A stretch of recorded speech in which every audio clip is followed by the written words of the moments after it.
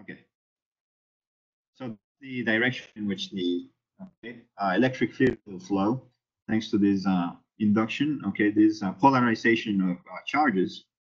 And so what's going to happen here is that there will be something called electrostatic equilibrium inside of this inductor, because the magnitude of the electric field, okay, the electric force, excuse me, will be equal to the magnitude of the magnetic force.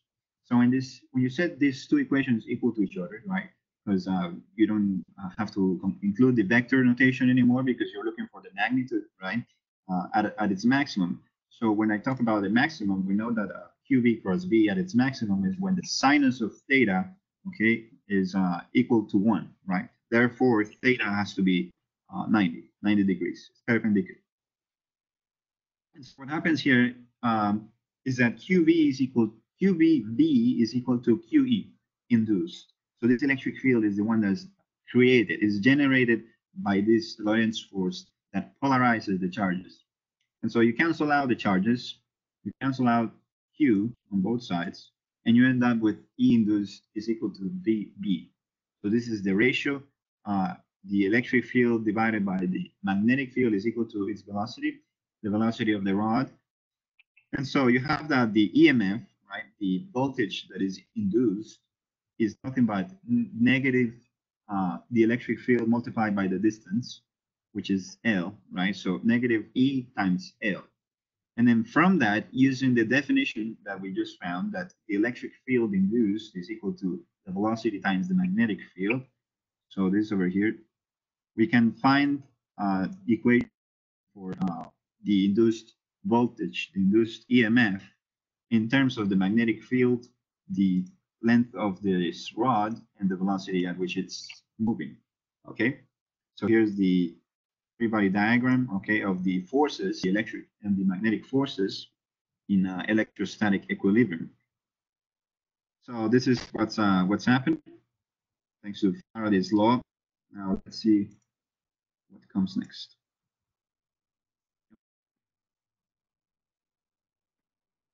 All right, so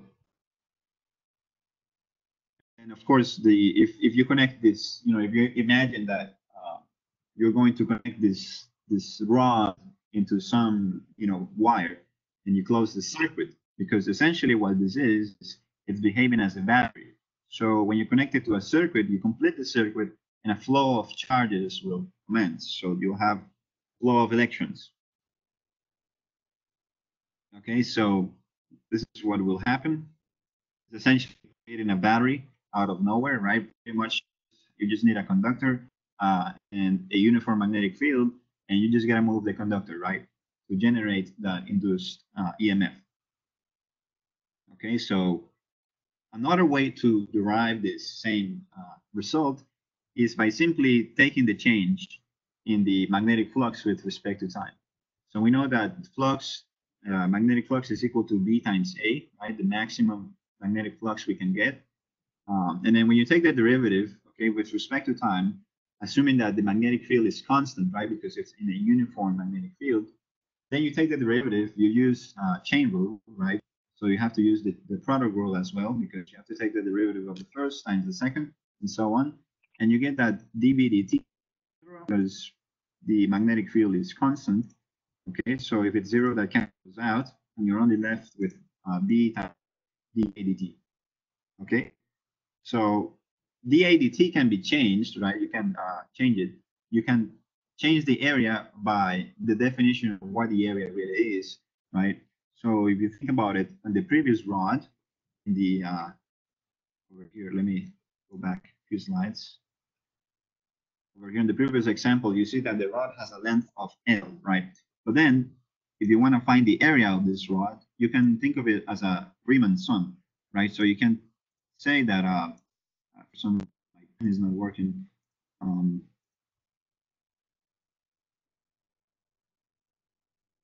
Anyways, but what I'm trying to get to is that if you have this rod with length L, right, if you can use a Riemann sum with a thickness, okay, of dx, right, infinitesimal thickness dx, you integrate it from you know, your lower and upper limits, and you get the area, right? So that's why we're pulling out a infinitesimal thickness dx over here multiplied by the length of the rod, which is nothing but the area. Okay, and then you integrate that, and you're going to get the total area. But then we find that because dx divided by dt, right? So dx dt, the change of the displacement with respect to time is equal to the velocity. We can change that, and we say that it's equal to the length times the velocity. Therefore, we get to the same result. We get to the same equation. The induced voltage, induced EMF, equals to the magnetic field times the length of the rod times the velocity at which it's moving. Okay, so this is Faraday's law of induction, and don't but a description of Lenz's law. So this is a consequence of the conservation of energy.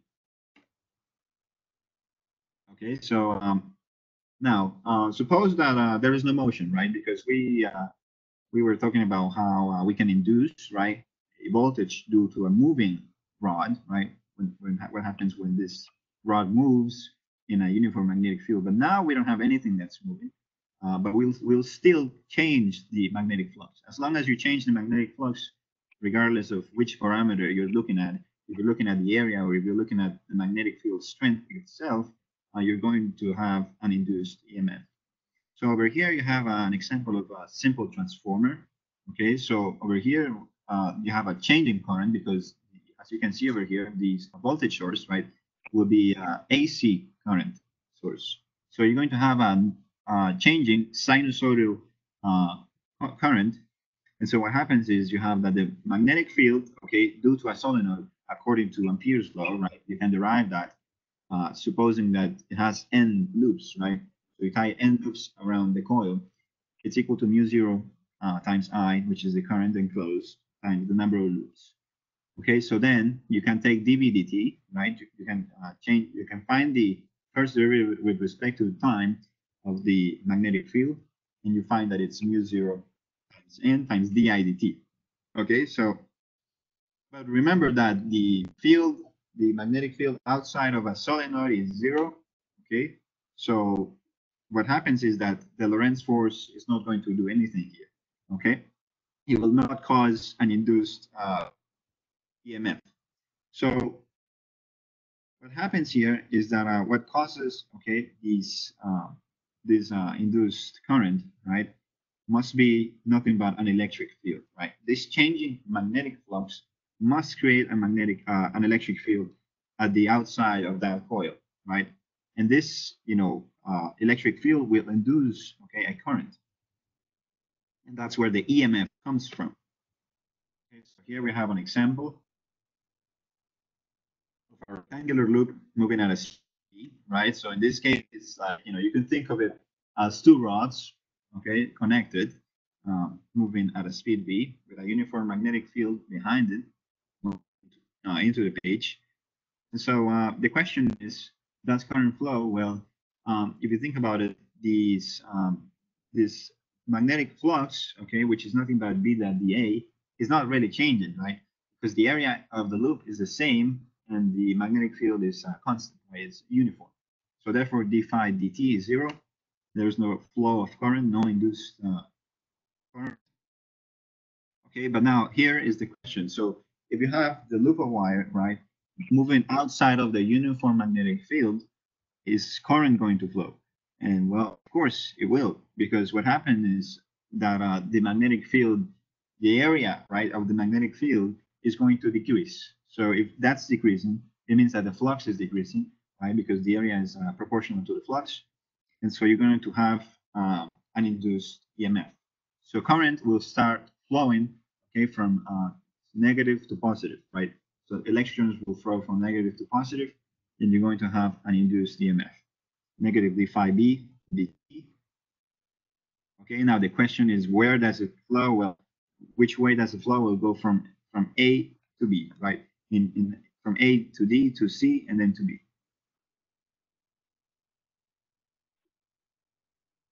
And induce the field and current directions. So here is another experiment in which you can calculate or you can find the change, okay, in magnetic flux by simply putting a magnet in a loop of wire and then having an ammeter connected to it. You can find how much current you induce, right? And so what happens here is that in the second example, when you have an ammeter with the same loop, right, but then you add a circuit next to it, and the circuit has a voltage source, right? It has a resistor and a switch. So if you close the switch, right, what will happen is that current will start flowing through the switch, through the resistor, the loop of wire, and then what happens is that you're going to have, you're going to produce a magnetic field, according to the thumb rule, or you want to be more rigorous, according to Biot-Savart law, you're going to create a magnetic field due to these moving charges through the wire. And so what happens is that this magnetic field, right, this change in magnetic flux, because what happens is that instantaneously you're going to change the total magnetic flux, okay, that's very close in proximity to the second coil, right, the second loop of wire. And so what happens is instantaneously you are going to induce an EMF on I2, right? So I2 will be induced, and that I2 will create another magnetic field that will oppose, right, according to Lenz's law, the change in magnetic flux. So this is what's happening. And then after you open the switch, the current will flow in opposite direction, right? Okay, so when you close the switch, dB dt is greater than 0, it's increasing. And when you open the switch, right, when you cut the circuit, so when you stop, when you don't let current flow through it, you're going to have that dB dt is less than 0, so it's decreasing. Okay, so this is Faraday's law of induction. This is basically what we talked about. We talked about how the negative sign plays a role as a consequence of conservation of energy by Lenz's law. And of course, flux, the rate at which flux changes with respect to time is measured in Webers per second. Okay, that's the unit for magnetic flux, Webers. And of course, the units of time will be seconds. So Webers per second will be nothing but voltage. Okay. Okay, so we talked about several ways to change magnetic flux in order to induce an EMF, right? We can do it through a coil. We can change the area of that coil or the loop, a wire. We can change the angle between B and the coil, right? So if you change the angle, you're going to have a varying magnetic flux. Okay, so rotating coils is pretty much a generator. Okay, it creates a generator effect. Okay, so here is an example, a numerical example. It shows you the answer, but if you try it on your own, on your calculator to confirm it, prove it to yourselves. I hope that you tried the problem that I sent you last night. It's pretty similar to this. So what you do, you have a magnetic field flowing through a loop, right? That increases by 1 Tesla in 1 second. So this is pretty much, the voltage, right? So to find the voltage, you have B dB dt. So 0.1 divided by 1 second will be the voltage, right? But then the area, you have to consider the area. So you have to multiply the magnetic field by the area, which is 10 to the negative 3 meters squared. And so you get that the voltage is minus 10 to the negative 4 volts. Okay, and then if you want to find, right, for say if they ask you in the exam to find the induced current, right, then you just have Ohm's law, right? So V equals IR. And so to find I, you just have V over R, and you just plug the numbers in. If you have a resistor, you plug your resistor, and you have the current. Okay, here is an example of a slide wire. So what happens here is that you're going to have, okay, two conducting rails, right? The orange rails will be conductors. You have a resistor connected, okay, with resistance R, and there will be this, this rod, this slider moving from left to right at a speed of V, constant speed, right? That means that there is no friction in between the rails and the rod. And so what is happening here is that the area, right, the area over here that is covered by the rod and the rails, right, will increase, right, as the speed increase, as the rod moves farther and farther, as the displacement increases, you're going to have a greater area. And when your area is not constant, right, when it's changing constantly, you have a change in magnetic flux, right? And so when you have a change in magnetic flux, you know well that you're going to have an induced EMF. Okay. So over here, we have that, the same, we can use the same equation that we derived previously for the rod in electrostatic equilibrium, which is EMF equals to negative BLV, right? Magnetic field times the length of the rod times the velocity at which it moves. And okay, according to Lenz's law, right? Because we want to find out what will be the direction of this current, right? What will be the direction of the current? Well, basically over here, if you take a look, it will flow from positive to negative, right? And so the direction of the magnetic field has to be opposing the original magnetic field, okay? Because a change in magnetic flux, okay, will generate a current that generates a magnetic field that opposes the original magnetic field, right? So that's what's happening. So it will oppose, it will create a magnetic field B induced in the opposite direction, which is out of the page, okay? And basically, like a battery, okay? So now let's talk about power, right? So over here we have a drag force Fm. So what if we have a force in the opposite direction, okay, that acts on the slider? So then we have to use the force, okay, due to a magnetic field on a wire, right? On a current wire, which is the current induced times the cross product of L and B, L cross B. And so you find the magnitude, you have ILB. So that means that the induced current, okay, you're going to have an opposing, you're gonna oppose the motion of the wire, okay? So there will be an external force needed to keep moving the wire, and so that the speed is constant, okay? So the speed must be constant. And so to calculate power, we know that power equals the force multiplied by the velocity, right?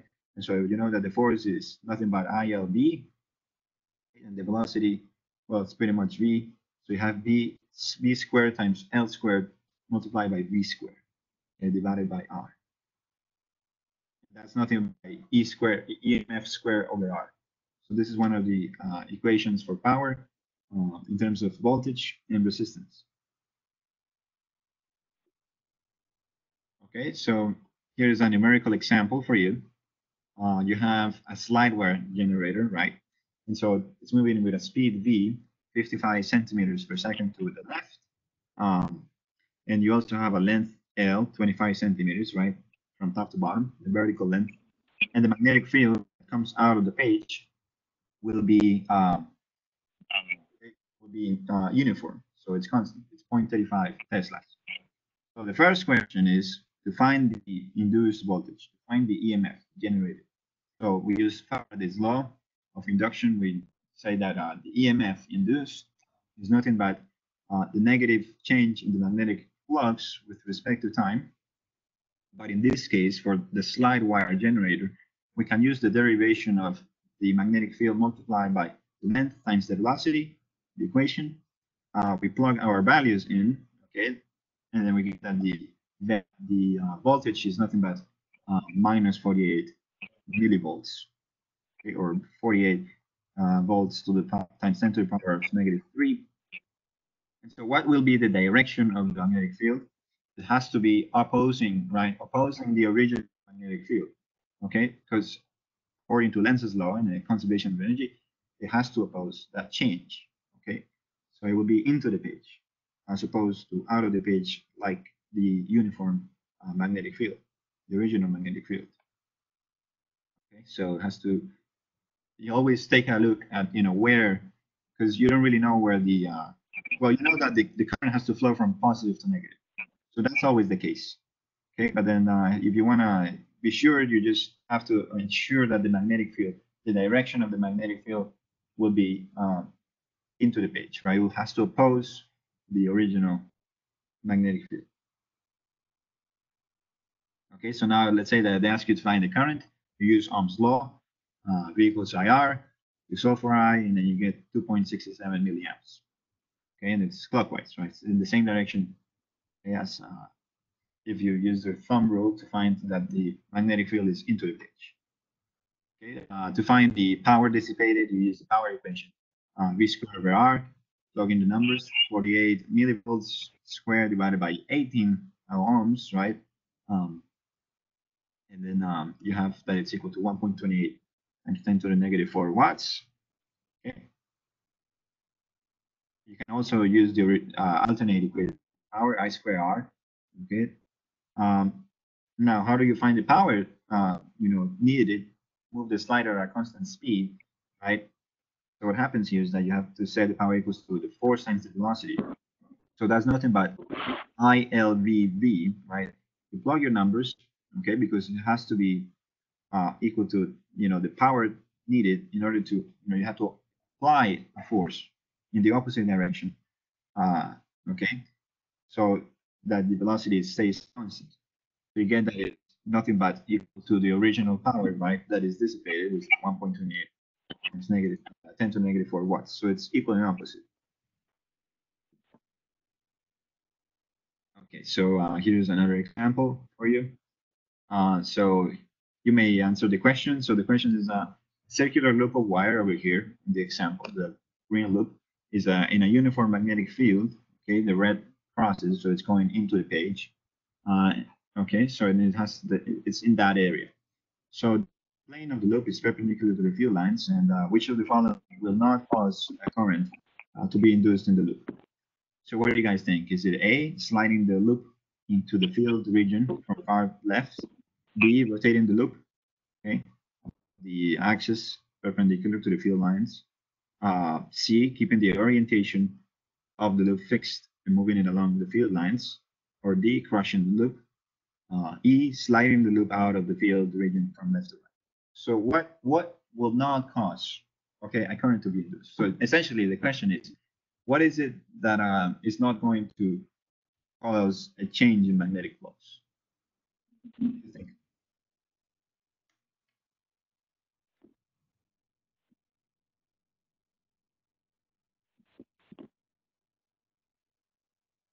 Any suggestions?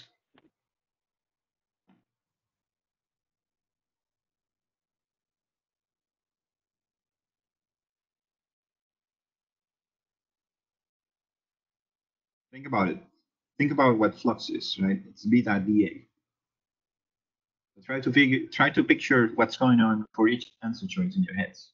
So for A, the loop, you're going to move the loop, right, from the far left, okay, from the far left to right, right? So what's going to happen? So if you move it into the field region, okay, from the left, you're going to have a change in flux, right? So that's not going to be the right answer. Now, um, so what do you guys think is the answer?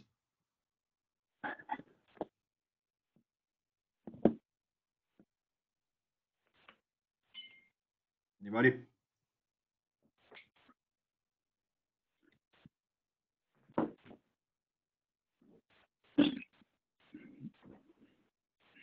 Okay, so let's take a look at answer choice E. Okay, so if you slide the loop from the from the left to the right, okay, what's going to happen is if you do it out of the field, right, you're going to have a change in flux because the area will be changing, right? Now for D, if you crush the loop, you're going to change the area, so that's not good. You're going to have a change in flux. We're looking for what doesn't generate a current, an induced current. Now for C, we keep the orientation of the loop fixed and moving it along the field lines, right? So basically, you have the loop in the same position, right? And then you can move it per se. So the field lines move into the page. So if you move it along the field lines, what will happen, right? The area is the same. The magnetic field is uniform. It's the same. Nothing's changing. Nothing's changing. So there's no change in magnetic flux. Therefore, there's no induced voltage. There's no induced EMF. Okay, so the right answer will be answer choice C.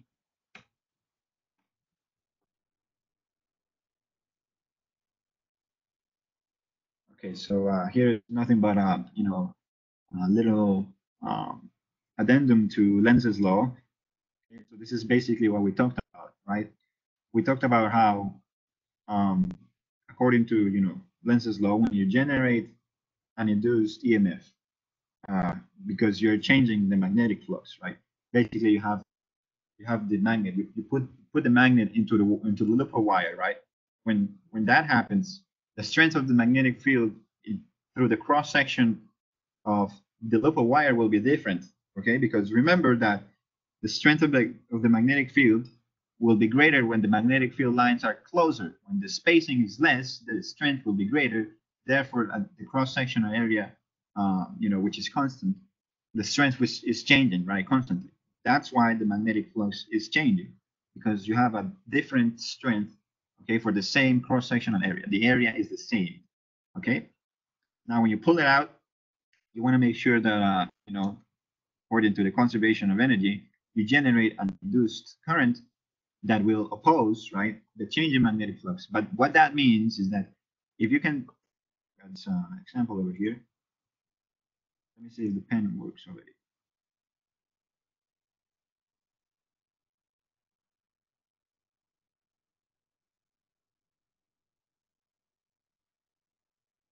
Yeah. Okay. Anyhow, so take a look at the first example. The current is flowing. Okay. So if you take a look at, let's say that, you are the magnet, right? So if you are the magnet, you're looking at the loop in such a way that the current will flow counterclockwise, right? So you picture that in your heads. And so what happens is that, so place that coil in your screen, right? So if you put that coil on the screen and the current will flow counterclockwise, using the thumb rule, the magnetic field will flow outside, right? It will flow out of the page or the inner part of the coil. And that's expected because, as you can see, right, the magnet has a north pole coming towards the loop, right? And so what happens is that the magnetic field lines come out of the north pole, they come into the loop of wire. So if you are the magnet, right, thinking about you being the magnet, you're looking at this loop. So the magnetic field lines coming out of you will go into the loop of wire, but then that current that is induced has to oppose that change in magnetic flux, right? Because energy has to be conserved, and so it's opposite to the original direction of the magnetic field. And it's changing as well, right? Because as you move it faster, if you move it faster, the strength of the magnetic field will be greater.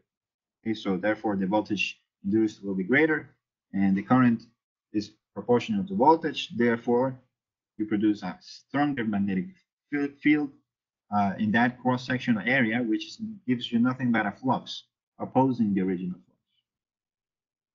So that's Lenz's law. It's very important not to forget about Lenz.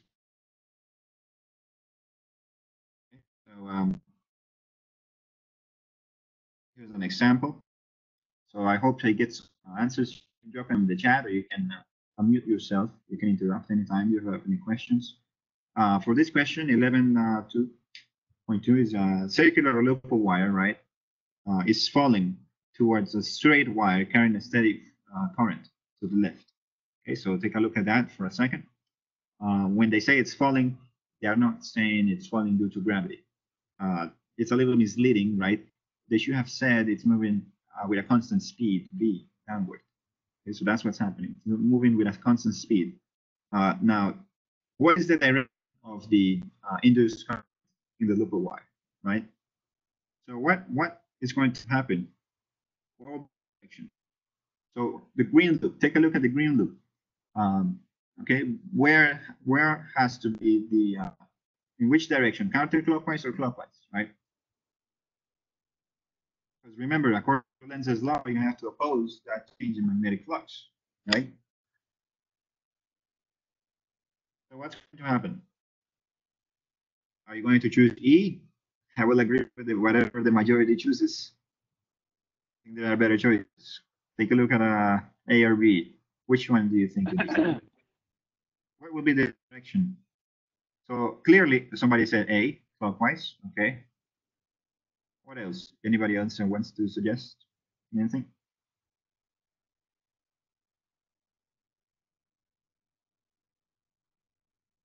So let's take a look at answer choice A.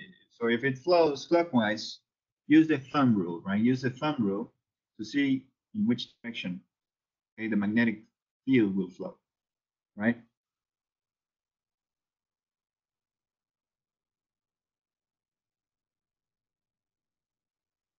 So it's going to flow into the page, right?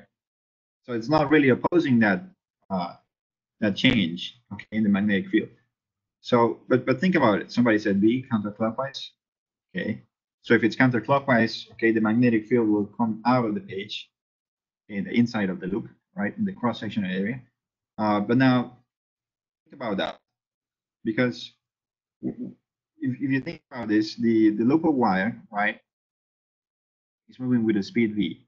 So what you can say is that QV cross V equals to the force. So there can be a force for each particle in there.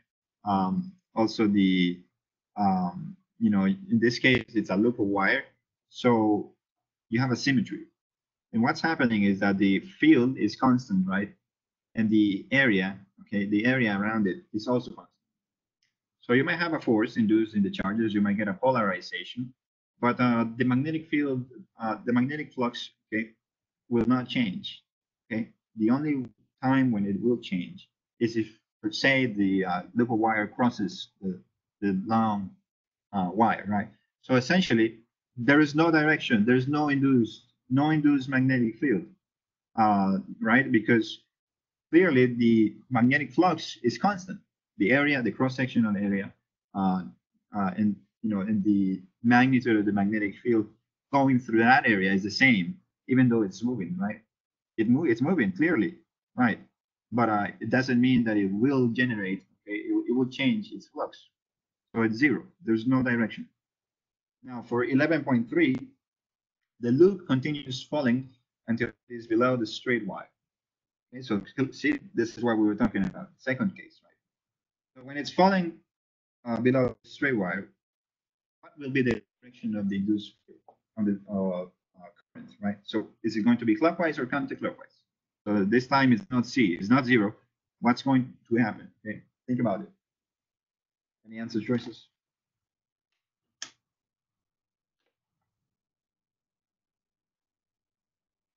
Think about Lenz's law, right? If you have if you have field lines coming in, right, and they're increasing, if you have an increasing number of field lines coming into that cross-sectional area, according to Lenz's law, you want to have the opposite, right? Because of conservation of energy. So you want to have a current that will oppose that changing magnetic flux, right?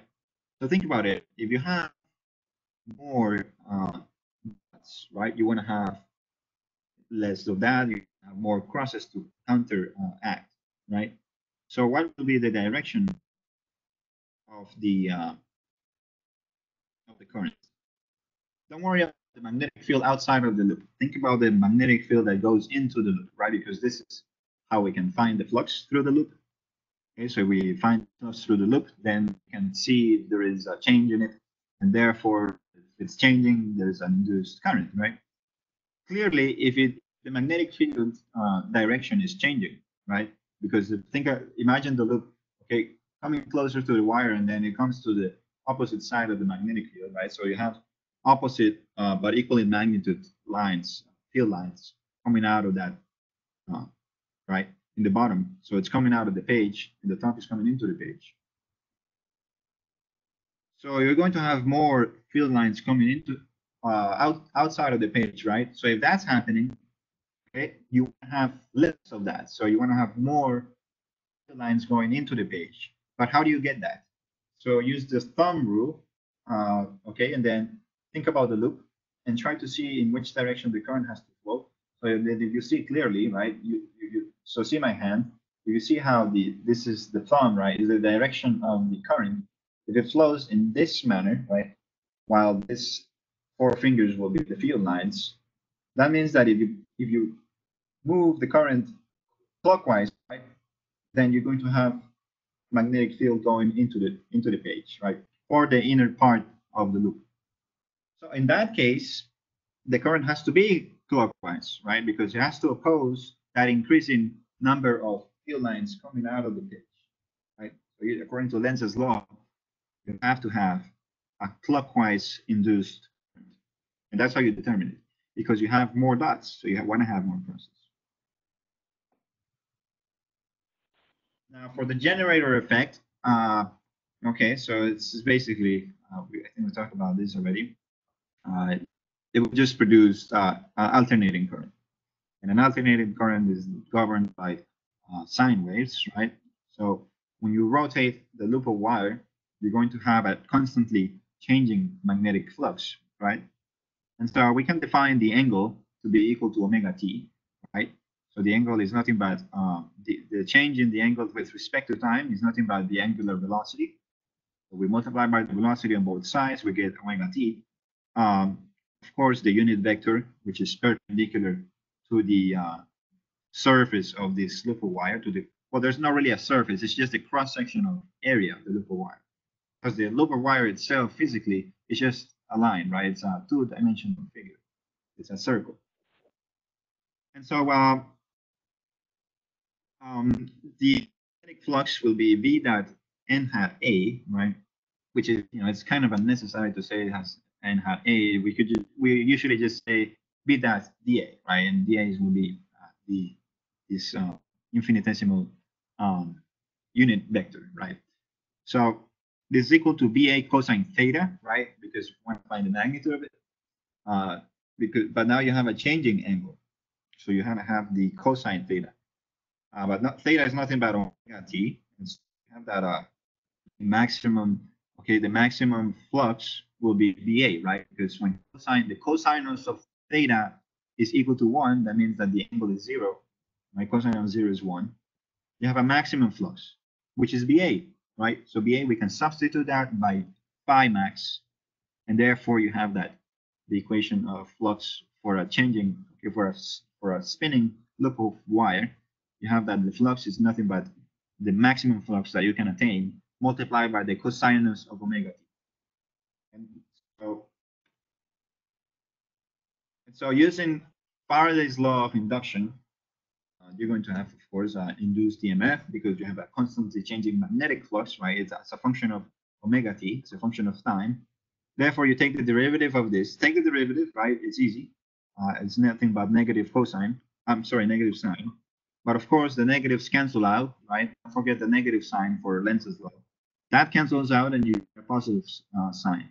You get a omega sine omega t. And remember that BA omega will be nothing but the initial EMF. Okay, so this will be the EMF induced. Okay, so that will be EMF 0 multiplied by sinus of omega t. So EMF 0, okay, is the peak value of the induced EMF. Is the maximum value. Okay, so look at the next. Okay, so the dipole moment is perpendicular to the field. You have a maximum induced EMF, right? Because the cross product would be, will yield the maximum when the sine is, when the theta in sine is 90.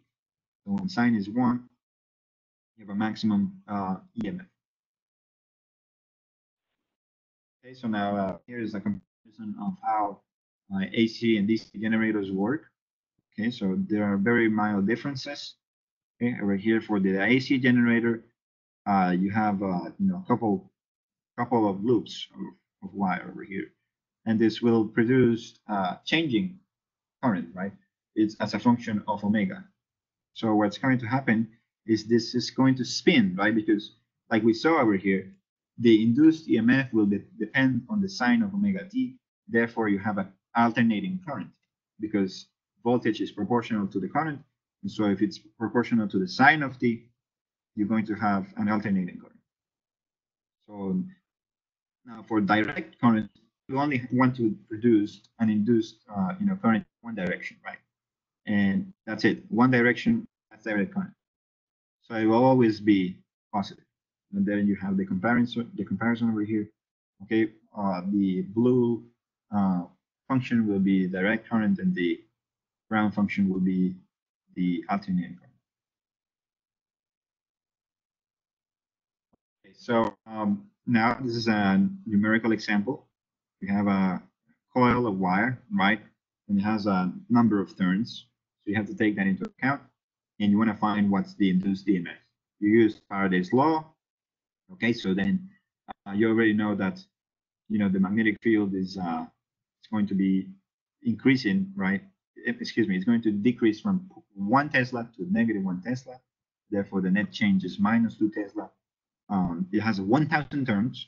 Okay, so it can produce a pretty strong, magnetic field, even stronger than the Earth's magnetic field, right? And the area of that, the cross-sectional area of the coil is 3 centimeters square. You plug in the numbers, making sure that you end up with KMS units. Okay, use the dimensional analysis, and then you get d phi dt total is -72 volts. But don't forget about Lenz's law, right? So you have a positive 72 volts. So the induced voltage is 72 volts. Okay. So oftentimes the this changing magnetic flux creates a magnetic field, right? And so that is called a back EMF. This is going to create something that's called a back EMF. So it's basically, like the word states, it's going to be an EMF opposing the original EMF. Okay, so that will drive the current in the magnetic field opposing the magnetic flux, according to Lenz's law. Okay, so here's a basic transformer. The current has to be changing, right, for some time after the switch closes, right? So then you have a change in magnetic flux through the coil, and the change in magnetic flux, right, will create an induced current. And you have a secondary EMF and current. That same thing will create another current and EMF. And that's how transformers work. Okay. Now here, this is where we arrive to Faraday's, general law, right? So the definition of Faraday law in a general form. So here, what we're going to state is the following. So we have a coil, right? We have a basically a solenoid, right? So this is a thin solenoid, has n turns, and there's a magnetic field flowing through it, right? This magnetic field is uniform inside of the solenoid, okay? And supposing that the magnetic field outside of the solenoid is 0 because it's an ideal solenoid, you're going to have a galvanometer, a wire of loop to measure what's going to be the current, right? Galvanometers measure current in amps. So we know that from Ampere's law, right, the closed loop integral of beta dl will be equal to mu0 times the enclosed current. So now you have several loops of wire, you take that into account. And so what happens next is that, to find the magnetic flux, you just multiply that magnetic field by the area, the cross-sectional area. Okay, so and then what comes next is that you have, of course, an induced EMF. So you take the derivative, okay, set that equal to it, and you get that the induced current is nothing but EMF over R, right? So it's a result of Ohm's law, okay? Now, there is to be an induced current, right? But if you think about it, the magnetic field is not going to be produced outside of the coil. So how is it possible, right, that you're going to have an induced current on the galvanometer and you're going to get a reading? You're going to get a reading in amps. So what happens is that, because there's no Lorentz force acting on the charges, right? Then there will be an electric field, okay? But then that's strange, right? Because this electric field is not a vector field. It's just a non-conservative field, right? So it's a vector that flows along the loop of wire, right? In a counterclockwise direction in this case, right? So you look at that. So the field will create a motion, right, of charges. So the charges will move thanks to this electric field. And so, but because it's moving the charges, it has to do work on it, right? So the work by the electric field is not conservative, right? So what's going to happen is that to find the work of the electric field, you're going to set, okay, you're going to set the QE, which is the electric force, right? So you have the electric field, which is E, multiplied by the charge, which is moving, that you get a force, right? And you multiply that force by the, the distance which it's going to move it. Now, in this case, the distance but the circumference of that loop, which is 2 pi r, right? And so it's that you're going to, you're not going to get zero because this field is non-conservative, okay? So then from this, you can generalize Faraday's law. You can say that, let's say that the loop, is no longer uniform. Let's say it's not just a loop. It could be any shape, right? It could be any irregular shape. In that case, you're going to have to integrate. You have to use a line in it for the electric field, for the work done by the electric field. So then you have that EMF. Okay, so this is generalized Faraday's law. EMF induced is nothing but the closed loop integral of E dot dl, which is equal to the negative change in magnetic flux. And this is one of Maxwell's equations. Okay, this is one of most important, Maxwell's equations, which is a combination of, Lenz's law, Faraday's law, and work done by the electric field around some path, right? It doesn't matter which path it is. You can use that. But for the purposes of this course, it will most of the time it will be just circular loop, a wire. Okay. So we talked about this. Okay, so over here, they're using Gauss's law. Okay, so it says that any radial component of the electric field will require an enclosed charge.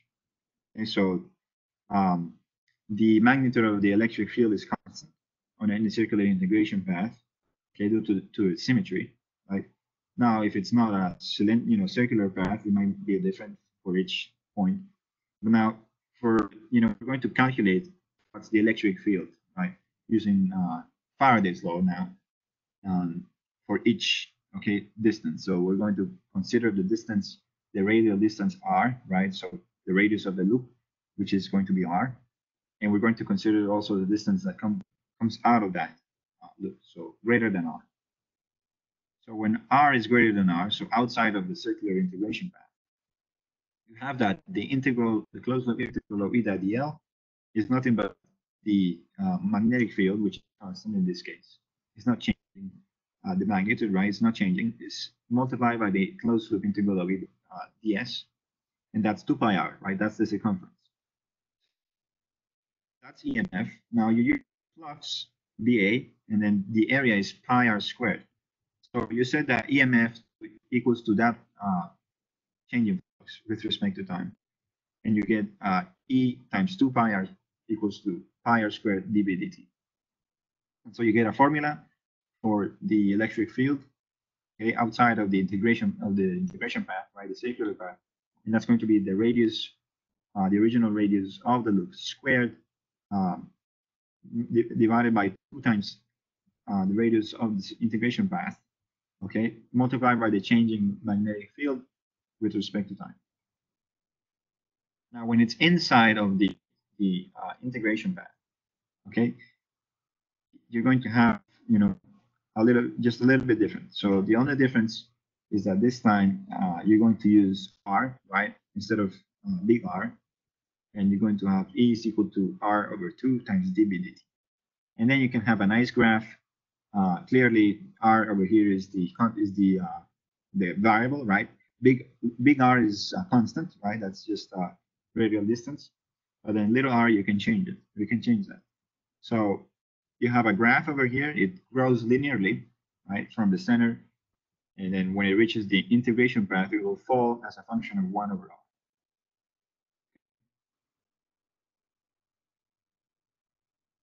Now, this is pretty much the end of this section for Faraday's law. This is all supplementary material. So what I'm going to do is quickly go over this on your own. So this is just a little bit of an explanation of Lenz's law over here. So remember that Lenz's law is pretty much a consequence of the conservation of energy, right? So over here, what's going to be the change in magnetic flux? Well, it's zero, right? Even though it's moving, right? There's no magnetic field that's changing, right? The area is constant unless you squish this loop of wire. So therefore, it's zero. Now, for this second example, you're entering a uniform magnetic field. And so the area that covers that magnetic field inside of the loop is increasing. Therefore, you have an induced EMF, and you have therefore an induced current. Okay, so d phi dt is into the slide, right? And the induced current will be counterclockwise, right? Because you have to make sure that that induced current produces a magnetic field opposing the change in magnetic flux. And the original flux goes into the page, right? So you want that flux to come out of the page. So it's gotta be counterclockwise. Using the thumb rule, you can find out what's the direction of the magnetic field. Now for the third example, it's going to be right because there's no change. For the fourth example, it has to change, right? Because it's coming out of that area, the uniform magnetic field, and of course the last one is zero as well. Okay, so this is just AC/DC generators.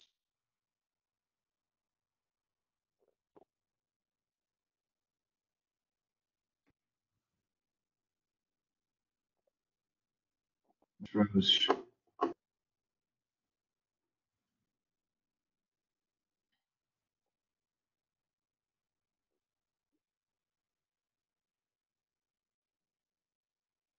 All right.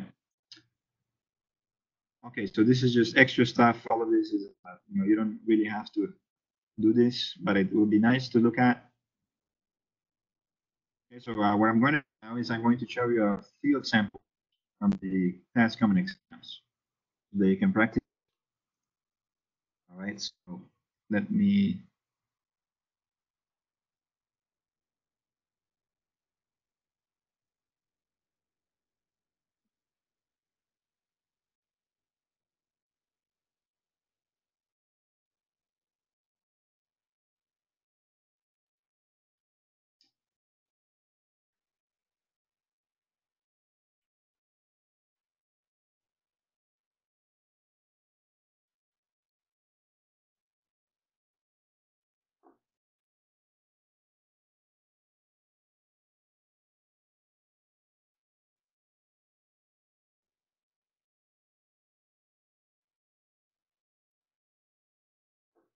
All right.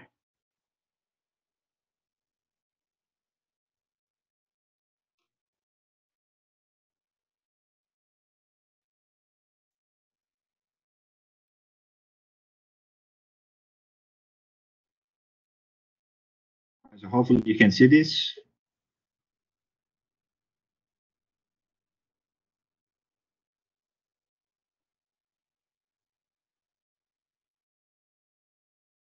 All right, so let's try a few questions from this common exam from, I think well, it doesn't really say when it's from, but it's old. Okay, so it's on a past exam. And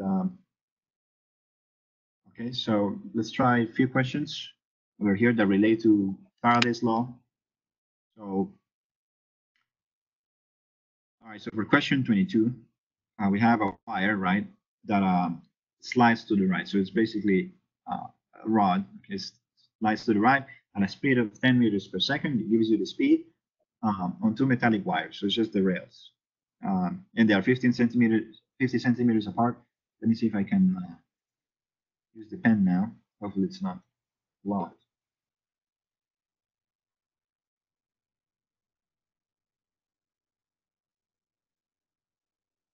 Okay. So the separation over here, the distance, the vertical distance is going to be 50 centimeters, which is nothing but 0.5 meters, right? 0.5 meters. Now the resistor over here next to these two rails, and then the slider will move in a increase in its magnetic flux because the area will be increasing. The magnitude of this magnetic field that goes in the H will be to 1 Tesla. It's pretty strong, right, compared to the magnetic field of the Earth. Okay, so it will be 1 Tesla. Okay, so now the question is, uh, what is going to be the magnitude and the direction of the current through the resistor? Okay, so you have to take a few things into account. You have to think about Lenz's law. So, of course, Lens law, yeah.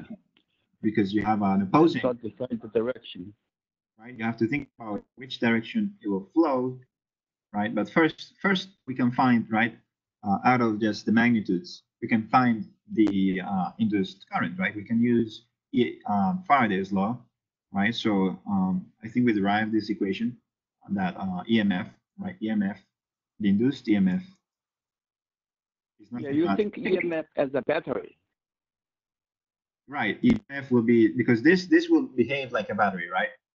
So what's going to happen is that, like we saw in the example, this loop of wire, this wire over here that's moving, will be in electrostatic equilibrium, right? Because it's moving in a magnetic field. So the Lorentz force will bring positive charges to one side, right? It will bring positive charges to one side and then negative charges to the other side. Will polarize the this wire, right? And so let's say that the electric field will flow down, but we're not certain, right? We are not yet certain. We don't know in which direction the current will flow because it has to be consistent with Lenz's law. So we're just assuming it will go down for now, but we're not entirely sure. It's just for visualization purposes, right? So then we're going to have this wire in electrostatic equilibrium, and we have that the induced EMF is nothing but minus d phi dt, right? So this is minus d phi b. Okay. My pen is not helping today.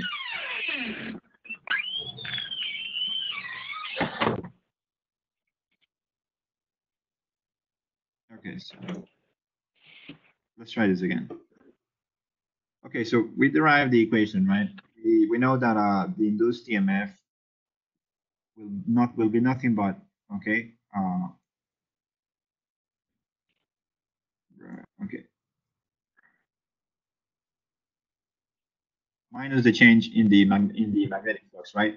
But now the magnetic flux is B times A, B times dA, right? So let's assume that it's a maximum, right? Because over here we know that the velocity is perpendicular to the magnetic field. Therefore, V cross B is BV, right? So it's you have 100% of the magnetic flux, and so you have the derivative of B times A, right, with respect to time. Did somebody forget to mute themselves?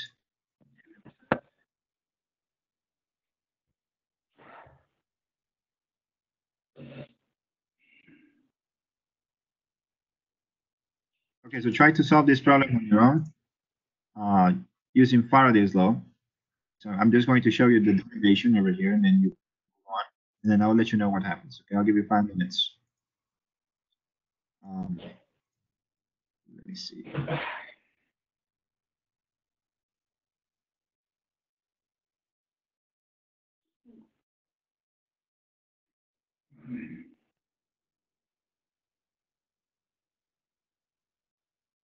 I think I can annotate this without having to use WebEx because the WebEx pen is just terrible. So let me just so try this on your own. Okay? Use Faraday's law.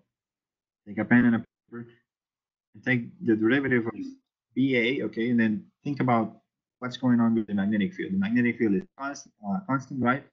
But the area is changing. Look at that and see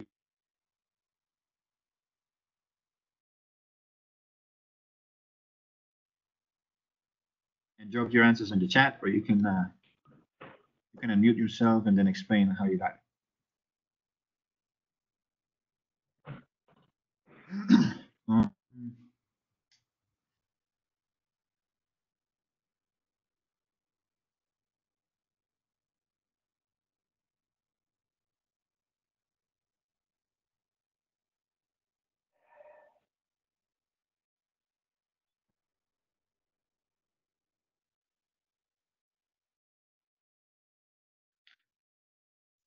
Okay.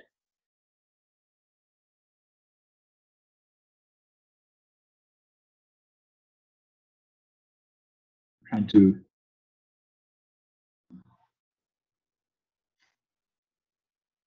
better pen over here.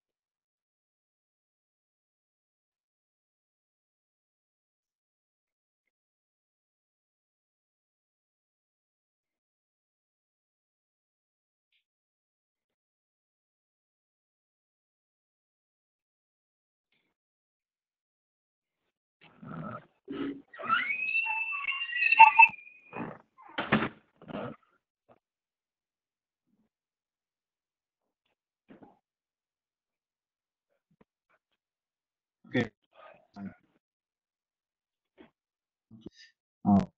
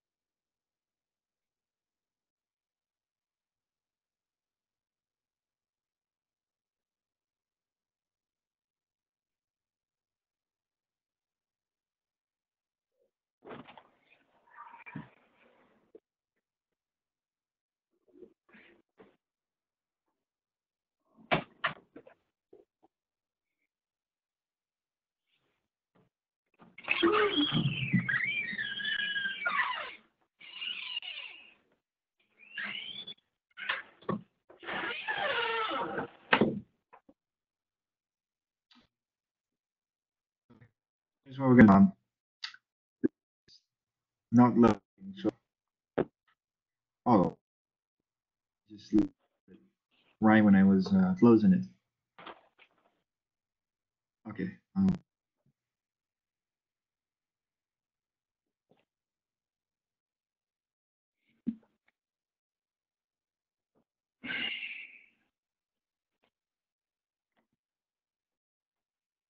So I'm gonna do it.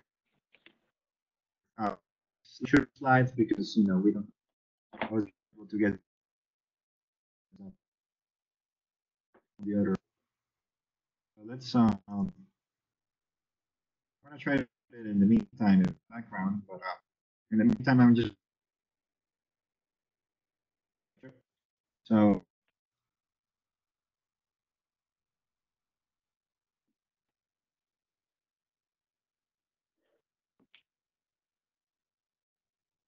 okay. So let's see. When do you want to have a break? What's that? I'm trying to load some files right for the practice exams, but I'm having problems with this. With it's doing so slow. One, uh, uh, or just go over the slides for next lecture. Because the pen that WebEx has,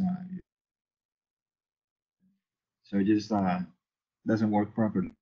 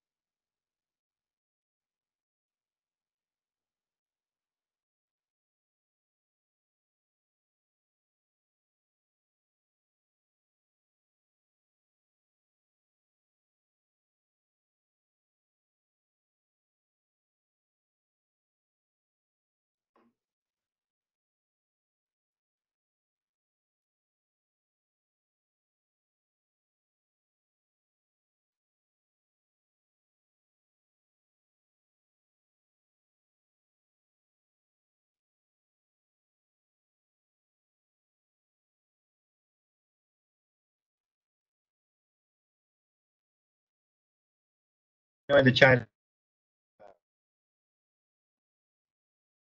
because I'm having some problems with speed.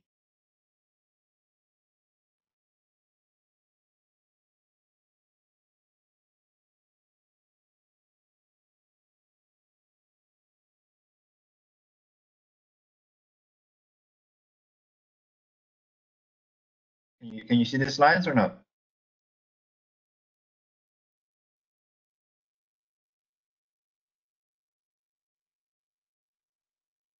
Good. We can see the slides. Okay, good. Okay, good. So now for this lecture, we're just going to talk about inductance and what's called RL circuits. So RL circuits are basically circuits that contain resistors and inductors, and of course inductance stands for L. Okay, so this is chapter 30 of your book or your textbook, sections 1 through 4. And we're going to talk about inductors, right?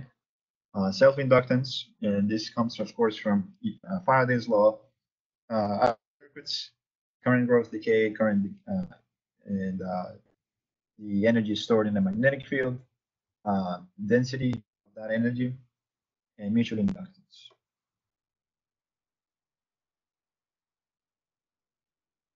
Okay, so we already discussed that a change in magnetic flux directly induces electric fields. Okay, and that's an example of mutual inductance, right? A simple transformer. Okay, we talked about. Found that the induced current will be produced by a non-conservative electric field. Okay, so the magnetic field of that solenoid, of course, is mu zero I times the number of loops. Therefore, the magnetic flux will be the magnetic field multiplied by the area across the area. So what you have is that the derivative of the flux with respect to time, you get mu zero negative mu zero n multiplied by di dt. Okay, so the dt is nothing but the change in current. The current is not constant, and this whole is just called m. Okay, so mu zero and a is called m. It's just a fact. It's a constant pretty much in this case. So the dt is positive. The magnetic field, it means that the magnetic field is growing, it's increasing, and that the induced magnetic field will oppose the change in the magnetic flux, in the original magnetic flux. So we talked about this. This is pretty much a okay. So now let's talk about mutual and self-inductance. Okay, so mutual and self-inductance, mutual inductance between coils. Okay, is basically the dt. In primary, produces electric field that will induce another current, right? So that EMF is the one responsible for that current I2. This is nothing but the transformer. The self-induction includes the same effects in a coil. Okay, so the current, the IDT, in a single coil generates a change in magnetic flux, right? Because the current is not constant. So if the current is not constant, that means that the magnitude of the magnetic field that is produced is changing. So that will produce, okay, another magnetic field is opposing changing in flux. Okay, so the back EMF that is produced. All right, so the inductance can be included in Faraday's law. So we can see that EMF induced equals to negative L di dt, and that's because the voltage will be proportional to the change in current. So the more change in current, the more you have increasing, then you're going to have more voltage. That's also proportional to that inductance, okay, in the equation. Okay, so to calculate the self-inductance, we're just going to define this. So we know that di dt times the inductance L is equal to the number of loops times the flux, right? So now if you just get rid of the differential signs, you can solve for the inductance. And inductance is nothing but the number of loops multiplied by the flux divided by the current. Okay. We already know that the capacitance, right? In when you looked at this chapter, when you talk about capacitance is only a geometric, dependency. So it basically is charge divided by voltage. Okay.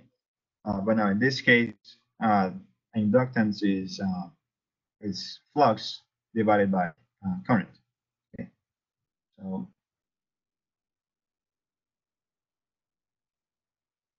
the SI units for inductance is the Henry. Okay. That's in memory of Joseph Henry. That actually, he himself discovered.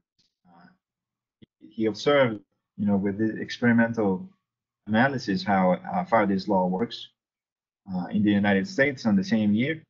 So, it probably is that Faraday published this first than Joseph Henry did. So that's why it's called Faraday's law and not Henry's law. But in any case, he's got some credit for it by calling the SI unit for inductance a Henry. So, okay, in order to find out, right, that this is consistent, you take the derivative on both sides, right, and then you end up with the same result of Faraday's law. So you get you have with EL, right, the inductance, back EMF is equal to minus L di dt. Okay. Now this is an example over here to find this inductance of a solenoid. Okay, so to find the self-inductance of a solenoid, you equation L equals N phi B divided by I. Now we already know that the flux, okay, through that coil is nothing but the number of loops times the area, okay, divided by the length, so multiplied by mu zero, which is the permittivity of free space, and then you get mu zero n squared times h, okay. And so over here you have that EMF induced is equal to minus n multiplied by mu zero times Na divided by L di dt. And then you get minus mu zero times n squared. Okay, by plugging that in the equation and multiply by A divided by L, and then multiply by the changing current gives you the inductance minus L di dt. Okay.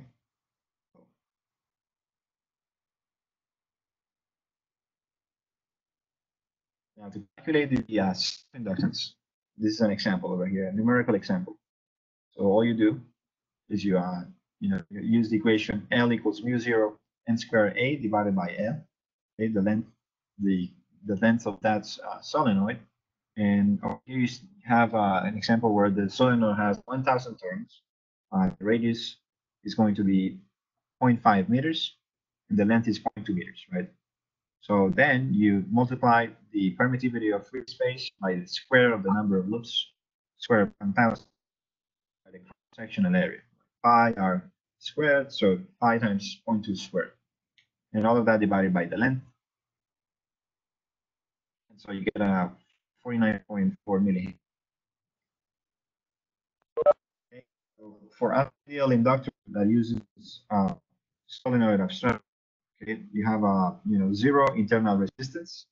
Okay, for an ideal, the magnetic field is equal to zero outside, and inside is going to be mu zero I times the number of loops.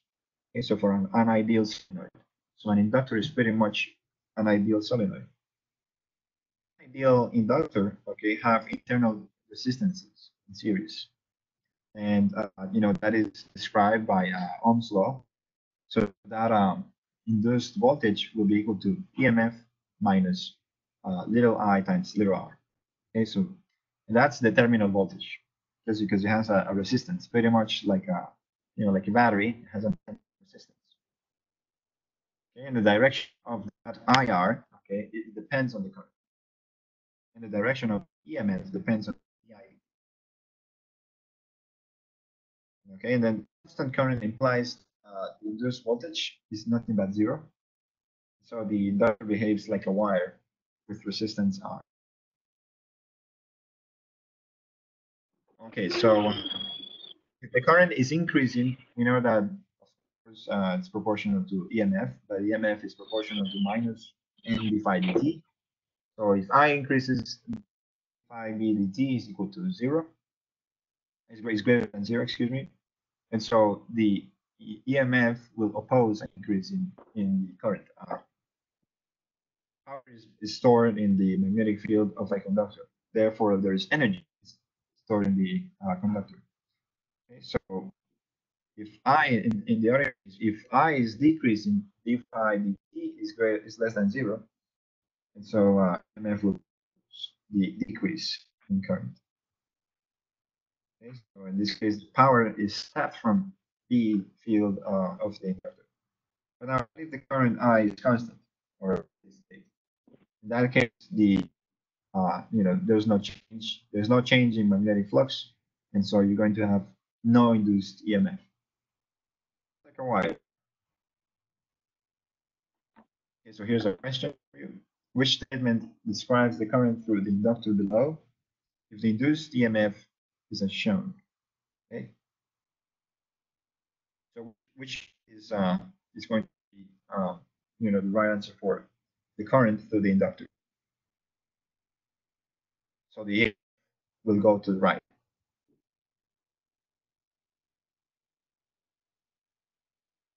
Any suggestions?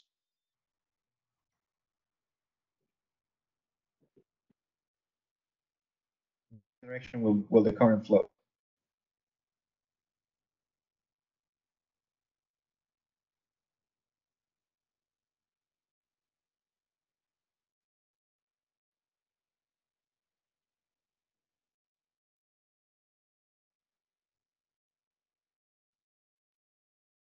So it has to be in the opposite direction, right? Because you have to oppose, okay, that change in current. Current will go to the right according to the EMF that flows to the inductor. And so the inductor will generate a magnetic field that creates a back EMF. So it will go leftward, and it's going to be constant. It's going to be decreasing, right? Now, in this example, current increases uniformly from 0 to 1 amps in 0.1 seconds. Okay, so to find induced voltage, EMF sub L, or also known as back EMF, across a 50 millihenry. So we use the equation, EMF equals to the minus L di dt, and then you substitute, okay, you're changing current over changing time, you get 10 amps per second, and then you find these, you can find the back EMF because you already have the inductance. So you multiply the inductance times -1 times the change in current, you get minus 0.5 volts. Okay, so negative, of course, from Lenz's law, right, has to oppose the change in current. So it's in the opposite direction. And of course, inductors are everywhere pretty much. They are in your computers, in transformers, everywhere where you can find circuitry. Most of the time, you will find inductors. Okay, they're also called coils, which are of course part of very important circuits. And most of the time, they are used as AC filters. Okay, but so the applications of inductors. And this clearly shows that Faraday's law runs the economy. Because without Faraday's law, you wouldn't be able to explain this properly, and there will be no indication whatsoever in regards to how inductors work. And so you wouldn't have transformers, and you wouldn't have a reliable source of energy to feed how many thousands, many millions of homes every day, right? Electricity is constantly supplied to millions of people every day. So Faraday's law is extremely important for the world in which we live in today. Runs the economy pretty much. Now, inductors and circuits. So we're going to talk about the RL circuit, where you have an inductor circuit, right, with resistance R. Okay, so this is very similar to RC circuits, right, but it's a little bit different. So it's just, okay, but in this case we have an inductor capacitor, and remember that the capacitor stored electric energy, right? So electric field energy. But now in this case, the inductor stored magnetic field energy. Okay, so you can derive the equations, okay, for using Kirchhoff's loop rule. And so you just loop around the circuit, and then you sum all the voltages, which the change of the voltages should be equal to 0. So if you have an EMF, which is your total voltage, you have to subtract the voltage across the resistor and the inductor. So you're going to have EMF minus IR plus L di dt equals to 0. Okay. Now, of course, the back EMF is going to have differential terminate for current. So you can find the solution to the differential equation. Okay. So we're going to find the solution to this differential equation. Now, in this case, if you can notice here, EMF, is clearly going to be positive, negative, right? Because according to Lenz's law, it has to oppose the changing current, right? So EMF sub L has to be minus L di dt. But then when you put it into Kirchhoff's loop rule, it stays negative. Okay, and if you think about that, because it's in the opposite direction, right? The back EMF will go in the opposite direction of the loop that you're drawing, Kirchhoff's law. So that is why it doesn't change sign. Okay, so you'll be EMF total minus IR, okay, the voltage across the resistor, minus L di dt. Here in this LR circuit, we have several switches. Right? So we have 2 switches, and we can, simultaneously open or close the switch whenever we want. We can, leave the circuit on its own with no source, with no voltage source. So what happen at t equals 0 seconds is that the current will go, okay, from EMF, back EMF to minus EMF. Okay, so it will grow, okay, initially. So, but I is going to be 0. Okay, so now later on, after some long time, the current is going to be clockwise and it's going to start growing. So the back EMF will oppose, the original EMF, the direction of the original current. And as t approaches infinity, the current is okay, but it's going to stabilize. And so the IDT will be 0. Therefore, back EMF is 0. Okay. So the total current will just be EMF over R according to Ohm's law. Essentially, the inductor will be nothing but wire. Okay. All right. So the magnetic field energy stored in the inductor will be absorbed by the resistor. Okay. And so what it's said is that this will decay in phase, right? So when you put the switch to be, it will decay in phase. Okay, so then you have Kirchhoff's loop rule. Now you don't have the original voltage, right? So the total voltage is 0. There's no voltage across. So minus IR minus L di dt is 0.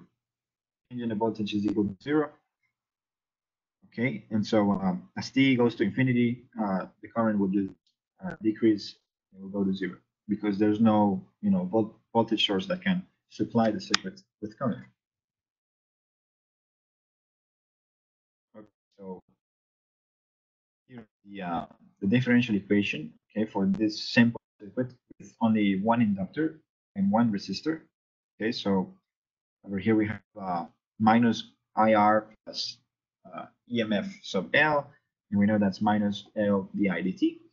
We set it equal to, we put it on the other side, and we get that di dt is equal to minus R over L times I. And of course, you can integrate both sides by separation of variables. and you get natural logs, then you exponentiate both sides. And so you get something like this. You get the current is in terms of, as a function of time, is going to be the maximum current I0, okay, multiplied by e to the negative t over tau sub L, where tau sub L is nothing but a time constant. Okay, so remember that in RC circuits, the time constant was RC. Okay, so that time. In this case, the time constant is L divided by R. So it's the inductance divided by the resistance. That's the only difference. So then in this case, if you let t approach infinity, this entire current will go to zero, right? The current stabilizes. That's what it's when it said that the current approaches to zero. Okay, and of course, we didn't even bother solving the first differential equation because it's well, it's still a homogeneous first order differential equation. It can be solved trivially by using simple methods of um, separation of variables. But now in this case, we have another constant term in it, so you have to use a different method. But then you don't have to worry about that. It's very unlikely that it will be on the exam. It's going to be a simple differential equation like this when you have no voltage source. Okay, but if you're curious, I will try to post a video about that on my YouTube channel to solve that differential equation. If you have not taken the course yet, I will go over the details, and then so you can take a look at it. Okay, now here we can solve for several things. We can solve for the voltage using Ohm's law. So we can multiply both sides by R, right? And we get EMF. So we get back EMF is equal to maximum EMF times e to the power negative tau over tau squared.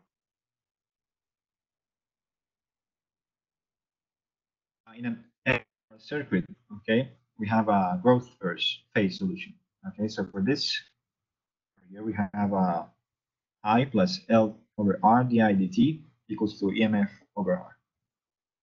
So then you substitute EMF sub L into the equation.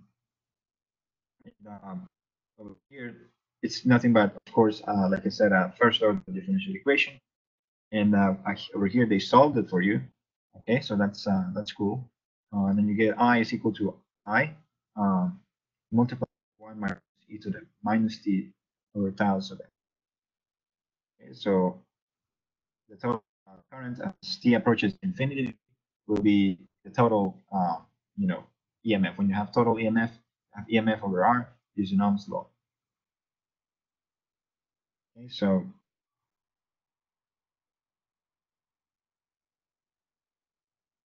then over here you have the same, use the same thing to find the back EMF. You multiply both sides by R, and then you have, of course, EMF sub L, which is the back EMF equals to minus total EMF times e to the minus t over tau. And the voltage drops across the resistor. Okay, so that's going to be minus IR. So here's a numerical example. You Mach EMF as a function of time, right? So you can use the growth phase solution, EMF over R times 1 minus e to the power of minus t over tau to find the Mach EMF, right? So you use this, and then at t equals 0, of course, the current will be 0. And so because we know the back EMF is proportional to the rate of change of the current, you take a derivative on both sides, and then you just get that, okay? And multiplying it by the inductance gives you the back EMF. Okay, so then t equals 0, back EMF equals the negative of the total EMF.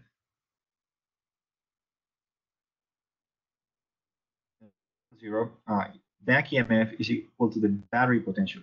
Okay, so we said that. So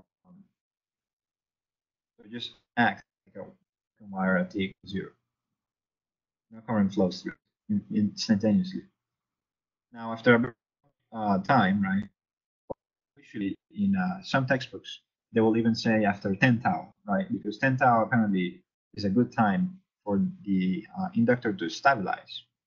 So then after a long time, the will stabilize and the back EMF will be zero, right? So then the total current, okay, at t equals infinity will be nothing but 5 amps. Here's a question for you. The current through battery 1, okay, 3 loops below, which have identical inductors, resistors, and batteries. There's different arrangements. Rank them in terms of current through the battery. Okay, so you're going to think about what's going to be greatest first, right after the switch is closed. Which one is going to have the greatest current through the battery? You're going to rank it from there.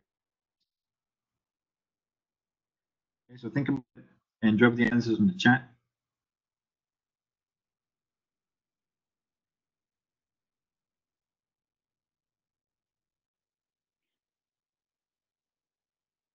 When?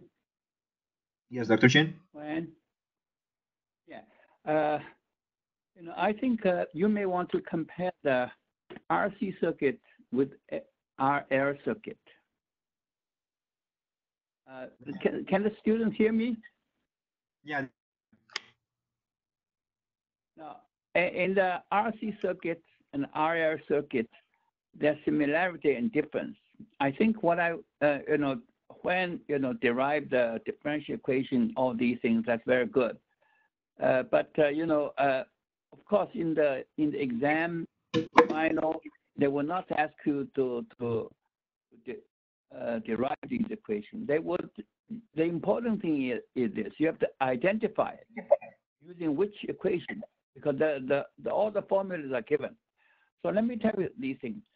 In the RC circuit and RL circuit, in both cases, there are only two kinds of curves. One is going up, one is going down. Okay. Now, as I said, if you remember, in the RC circuit, right?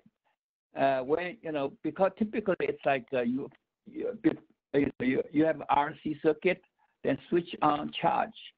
When the charge, the current RC circuit, the current going through the resistor, it's going down. Then the voltage across the capacitor is going up. So the current is going down, the voltage is going up. There's only two cases, going down or going up. Then in the RL circuit, it's opposite. It's opposite. Let's say the current is going up, the voltage is going down. So now you compare these things, then you know what I'm talking about. Okay. And the other thing you have to know is this: when you just switch on, because you have a RC and RL, right? Then you switch on. Before you switch on, nothing happened. You switch on, then the RC circuit switch on because the RC circuit will switch on the capacitor, no voltage, right? So you can see the capacitor is like shorted. So when RC circuit, when I switch on, then the capacitor at the beginning is shorted because there's no voltage across the capacitor. You get it? Right. So that's why in the beginning the current is very big, right? And voltage capacitor very small. Now in the case of RL circuit, it's the opposite. Okay, opposite. What I mean is this: when you switch on, the current changes, right? The current changes. So current changes because the voltage in the L depends on the change in the voltage, right? It's inductance. So it's opposite. So the RC's current is RL's voltage, and RC's voltage and RL's current. Maybe when you can do some more example. and not doing these mathematical derivation, but tell them how to figure out physically using your intuition, using your understanding of the case to figure out what is the correct answer. Okay. Now, when do you want to have a break? Sure. Huh? Yeah, I mean, we have, it goes up to 9, right? So 1 hour left. I was waiting for the, It's up to you. Okay. yeah, so let's do, The important thing is this: there's only two cases. One is going up, one is going down. Then figure out you have to use the going up equation or going down equation, right? yeah. Okay. Okay. Okay, I can go over this. So here's the thing. The hint is what kind of wire. Okay, so if it's ordinary or broken, does L act like? So over here they're asking, which current will be greatest, the first. So you have different arrangement of the circuit, but then for two of those you're going to have a resistor in parallel, right? So the voltage across the resistor in parallel will be the same, right? So if you have a resistor in parallel with the inductor, the voltage will be the same, the voltage drop, right? But then in series, it will be different if you have a resistor, right? The current that will flow less because of the resistance that goes through it. So for three and two, you could assume that we are pretty much okay, about the same. Current will be flowing from positive to negative, right? So if you imagine the current flowing to positive to negative, it will go through the least resistance as possible, right? So it will go through the resistor in part 3, right, in figure 3, and then it will cross the inductor, and it will come back to the battery. Right? Some current will flow through the parallel resistor.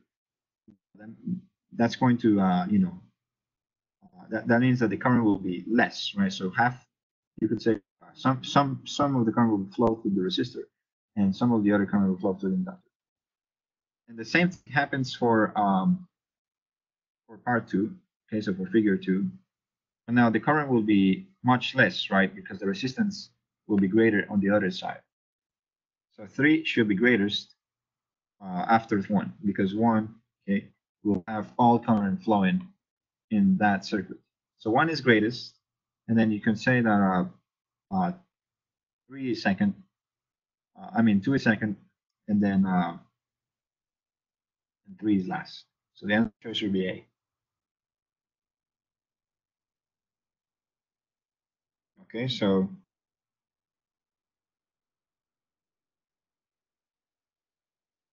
yeah, for this one, I think this.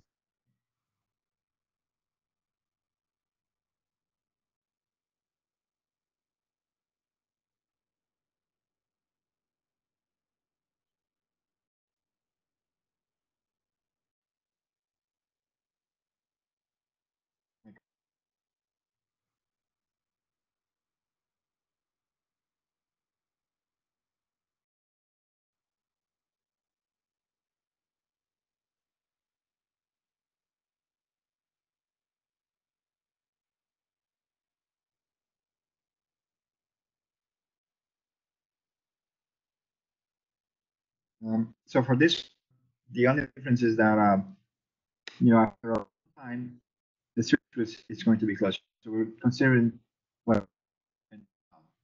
Okay, sorry, this is having issues with this slide. Computer is slow today.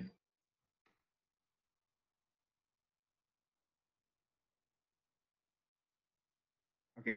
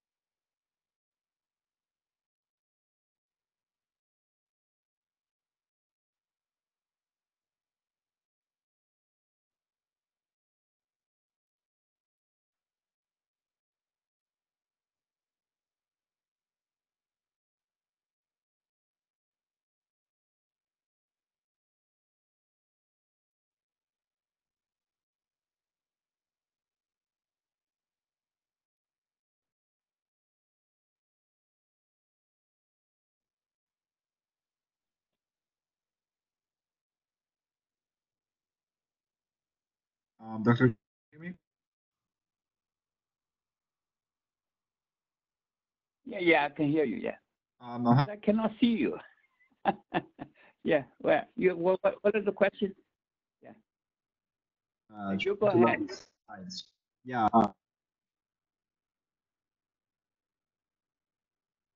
My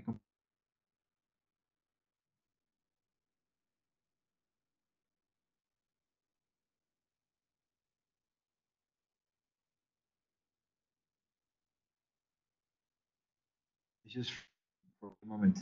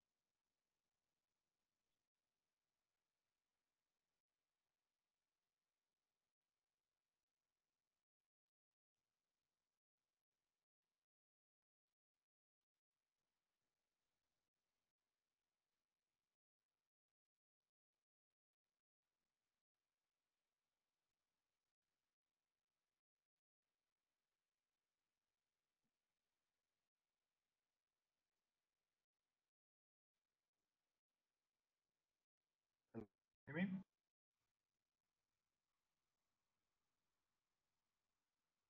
Yeah, I can Yeah, hear I can you. hear Yeah. you. Yeah, I'm having some issues with the it's crashing, and then my computer just freezes up.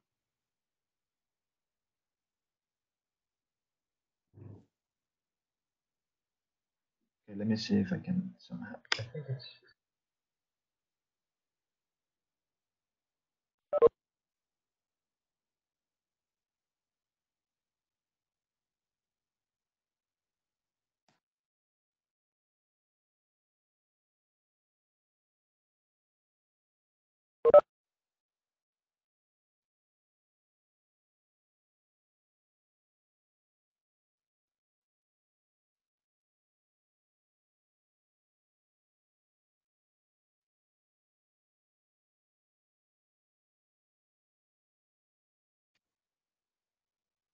Let me see if you can see this. I finally was able to load the practice problems from past common exams. By the way, Juan, I've got a quick question. Yeah, of course. The exam, is it going to be using Lockdown browser for physics?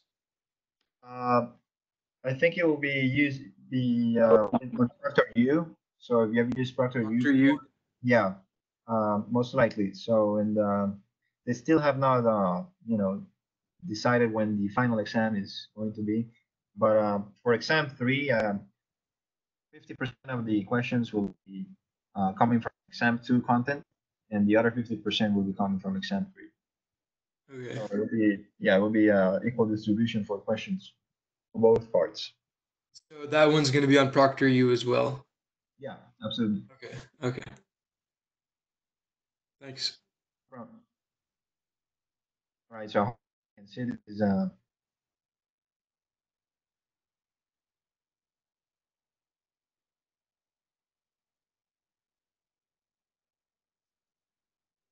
somehow. Okay.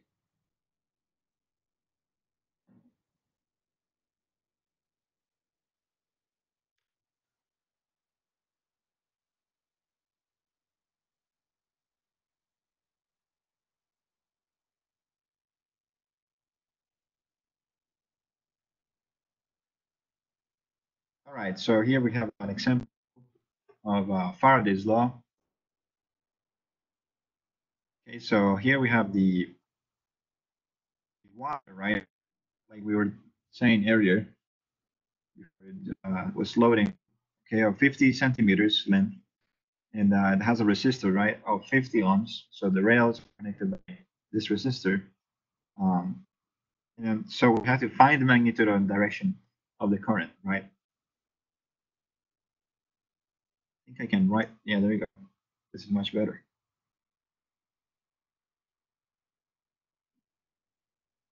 And,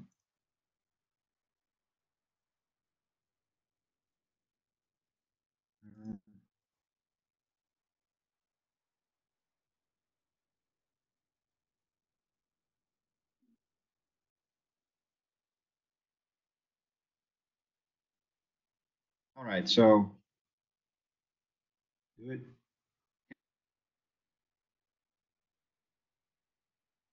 For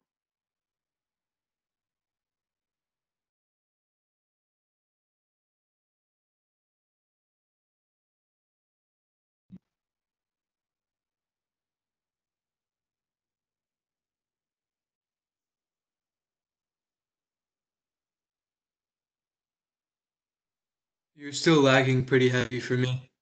uh, there's a big Yeah, for me as well. connection.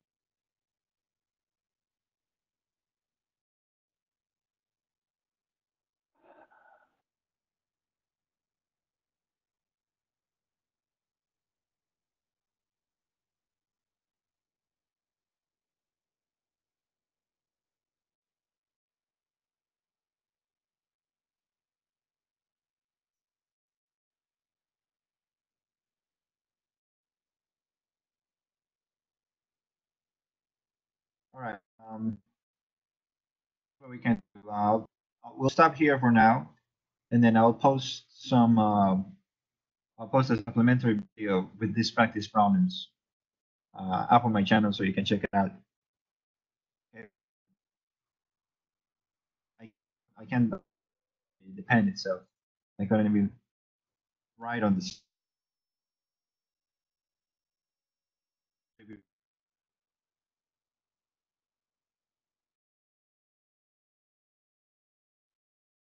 So we have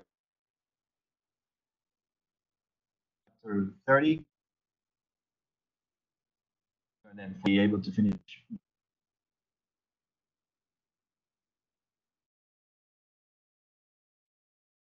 Uh,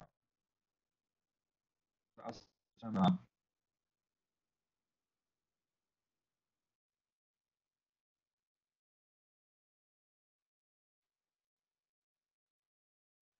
because I can't.